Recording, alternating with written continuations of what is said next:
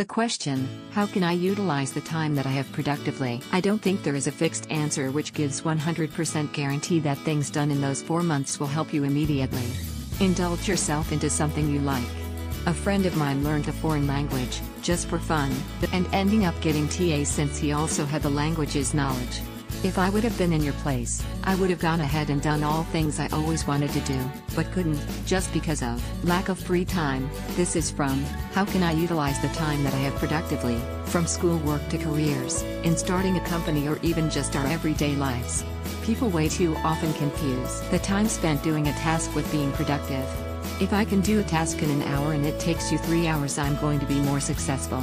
Everyone knows the saying work smart not hard, but almost nobody really applies it to their life. You can download this entire audiobook for free and it's going to help you get more done with your time. Free audiobook download, The Productivity Project, accomplishing more by managing your time, attention, and energy.